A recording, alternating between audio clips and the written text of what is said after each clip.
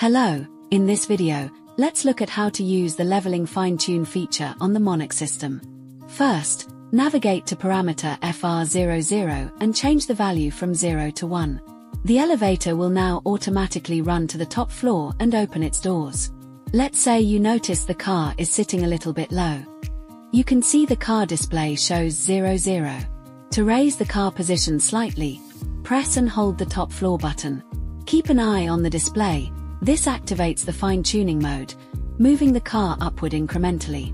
To save this adjustment, you need to press and hold the top and bottom floor buttons at the same time. Watch the screen for confirmation. OK, saved. Now, let's say you need to adjust the fourth floor. Just press the 4 button to go there.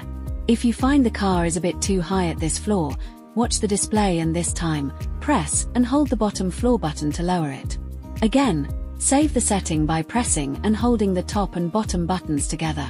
Once all your adjustments are correct, return to the top floor. The display will show the newly adjusted value. Let's save it once more using the same method. Finally, go back to the control cabinet, find FR00, and change the value back to 0. And that's it. The leveling fine-tuning is complete. Thanks for watching.